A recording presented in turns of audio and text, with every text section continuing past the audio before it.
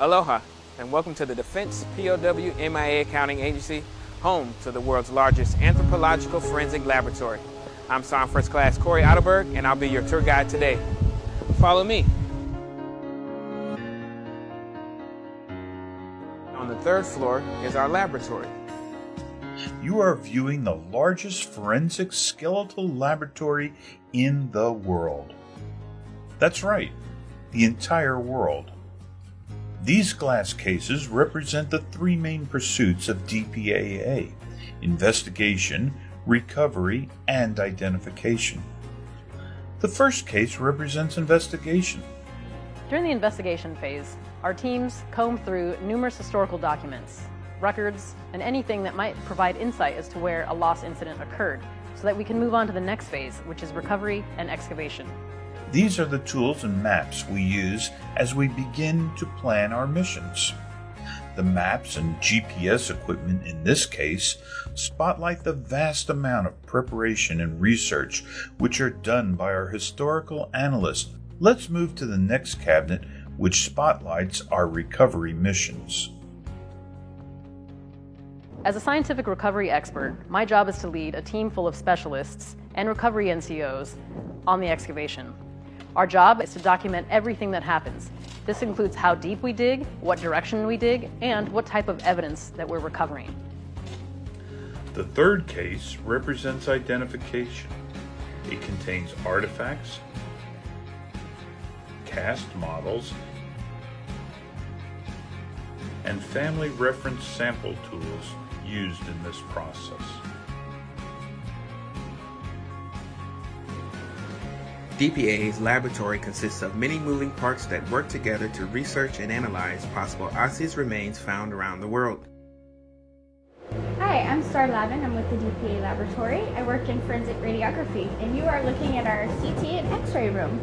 We use the CT in order to better visualize inside material evidence, so that whatever we can't see on the surface might better tell the story of what happened to those remains, or where that material evidence might have come from. We place it on the scanner, run it through. We're able to see inside. When possible osseous remains are located in the field, they are then brought back for more in-depth analysis. These processes include histology and isotope testing by DPAA scientists in the lab. Idea behind isotope testing is simply to look at the records of your diet and drinking water that you record in your tissues.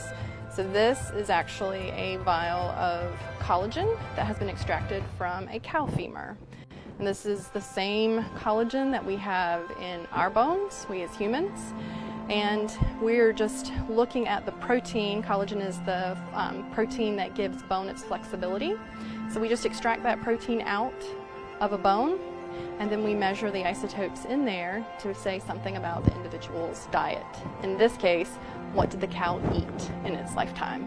We're in essence using what they eat as a way to say what population they belong to. I do something called histology, which means the study of tissue. So the reason why we do this is when we go out in the field, we look at remains that come from different types of conflicts. Bone gets fragmented, and sometimes when it's been in the burial environment in the ground for a very long time, that means that the fragments that we can then retrieve are very small, like maybe the size of your thumbnail. And we look for certain structural components.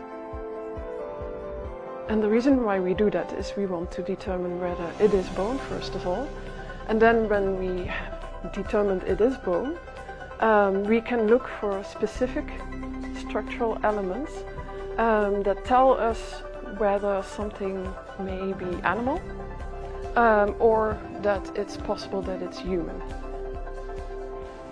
To facilitate a comparison, a skeletal analyst radiographs the skeletal remains in a series of images to approximate the positioning of the individual during induction radiography. During the military induction screening, individuals were asked to stand against an image receptor in a common stance. What we do here is we try and approximate the position of the individual during the antemortem screening process. This method has provided DPAA with an additional line of evidence to aid in the identification effort.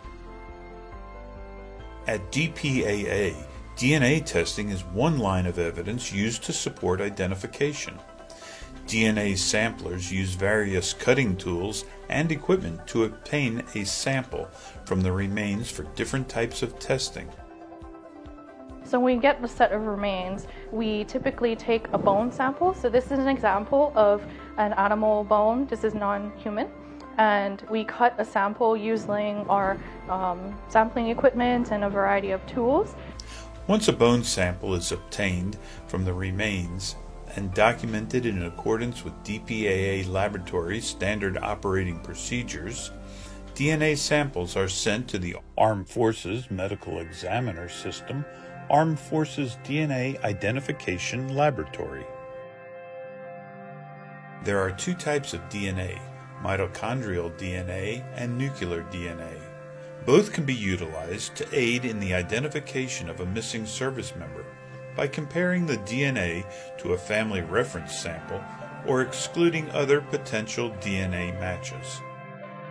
When you look at teeth, we look at fragments of teeth, we look at jaws, whatever comes in dentally, we examine, we analyze, we create records, and we try to compare them to the records of service members that have passed. One of the cases that I had recently, there happened to be a service member happened to be smiling in his photo, and you could see what was called a diastema, which is a gap between the two front teeth.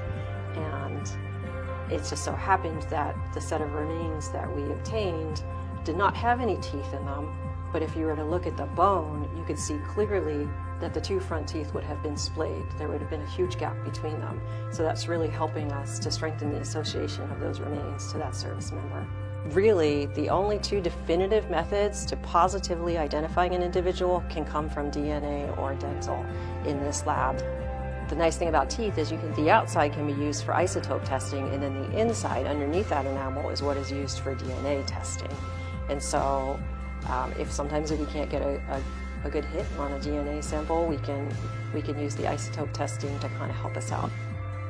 The responsibility of the anthropologist is to establish the biological profile, and this includes sex, age, ancestry, stature, and perimortem trauma, or trauma that happened at or around the time of death, and then any general observations about those remains. DPAA scientists will take the material in front of them and begin to analyze. For example, have you ever broken a bone or had any dental work? Is it documented? Is there a medical record? These are the types of things we would look for, which can be another line of evidence in the identification. DPAA has an additional laboratory located at Offutt Air Force Base. Like the Hawaii Lab, we analyze human remains and material evidence to contribute to the identification process. We also have anthropologists who deploy for recoveries at sites around the world. But different from the Hawaii Lab, our staff is a little smaller and most of our casework comes from Europe, so we focus mostly on World War II identifications. Thank you for your interest in DPAA and its mission to fulfill our nation's promise to bring home our country's heroes. We invite you to visit our website, dpaa.mil, and to be our ambassador to salute these heroes and their sacrifices for our freedom. Thank you for joining us at the DPAA Laboratory. Aloha.